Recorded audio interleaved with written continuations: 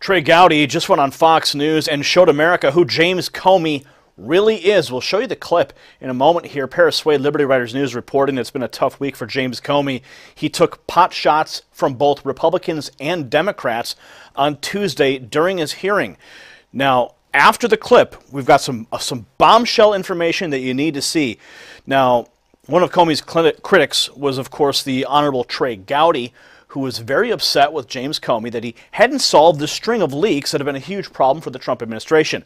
Here's a video courtesy of Fox News. So what did we learn from yesterday? What did Trey Gowdy, the prosecutor, learn from yesterday? I learned it's really tough to run serious quasi-criminal or criminal investigations in a public setting, which is why it's never done, except in Washington. I think the most troubling part for me was when Director Comey would not assure us that there's a leak investigation. He was more than happy to assure us that there's an investigation into the potential ties between the Trump campaign and Russia, which may or may not be a crime. Leaking of classified information is a crime, but he would not confirm that investigation.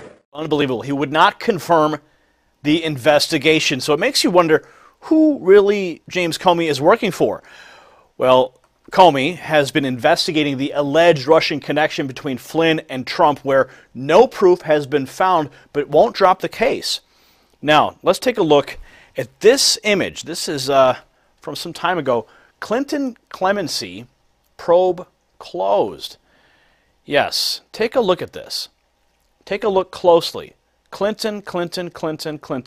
Federal prosecutors closed their investigation Thursday into whether former President Clinton's grant of clemency to 4 swindlers was political payback arranged by his wife, now Senator Hillary Rodham Clinton. So, who exactly is James Comey? James Comey is exactly who we thought he was. He is a shill. Comey had massive evidence during the 2016 election to arrest Hillary, and he did nothing. Now Democrats are calling for Trump to be impeached when they have zero evidence. So what does this article have anything to do? Well, the Democrats and James Comey, they're a bunch of clowns. Take a look at this image. Let's go a little bit closer now.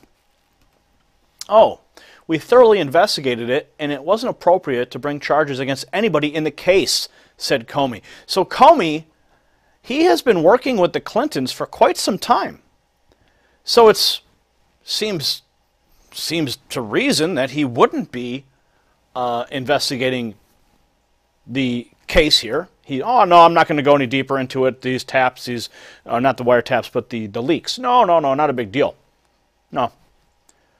But he's certainly able to take a look at all this information about Clintons, thoroughly investigate, and then not bring charges. How many times is this guy not going to bring any charges? It's because he's working for the Democrats, my friends. He's working for the Democrats. This is proof, once again, from his history. Okay? So, what are your thoughts about this? Comment below. Subscribe for updates. If you like what we're doing, give us a thumbs up and share this report on your social networks. For the Next News Network, I'm Gary Franchi. You possess the power to impact the global narrative.